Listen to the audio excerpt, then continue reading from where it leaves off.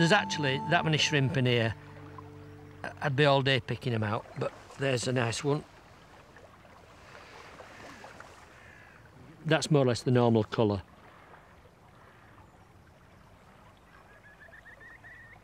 There's the one that people call a pink shrimp. He's in fact, you can see he's slightly orange in colour.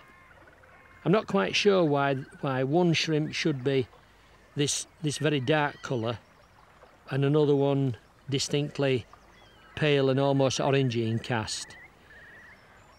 It could be that it shed its skin, and that's the new exoskeleton that's not hardened and got its dark pigmentation. A bit like a soft-shelled crab.